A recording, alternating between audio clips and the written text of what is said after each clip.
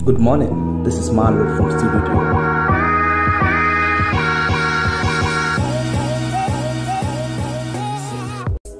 In this short guide, we're going to walk you through how to add custom domain from Namecheap directly into Framer without stress. Easy, let's go.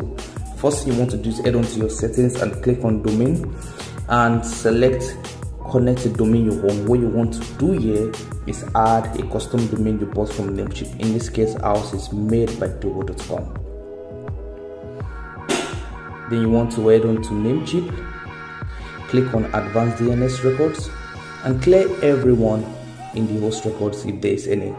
It should be as clear as that, as neat as that. Head on back to your Framer and copy your value or your DNS record. First thing we want to add is the A record. There are two of them, so let's walk you out to go about that.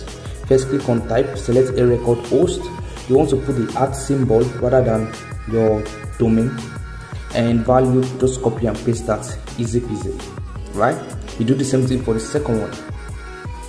Head on, select type A record, and yeah, you're done. The last one to do is add your CNMMU record.